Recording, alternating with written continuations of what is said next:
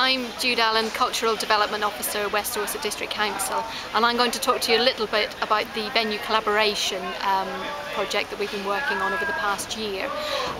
It was initiated both through Dorset Loves Arts but also from West Dorset District Council in terms of getting the three key venues in West Dorset together to look at how they could share services together and really deliver a better art service for the people of West Dorset. So Bridport Arts Centre, Marine Theatre and Dorchester Arts have been meeting quite regularly over the past sort of year to look at things like marketing, programming, and actually look at how we could make savings through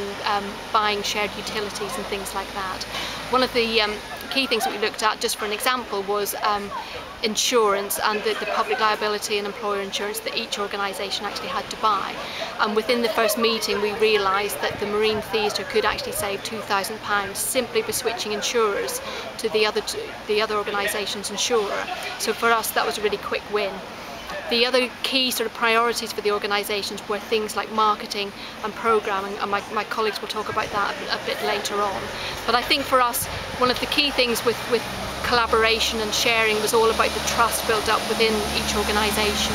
and the very sort of the frank discussions that we had during the meetings, which have really led us into some very quick wins, but also some longer term strategic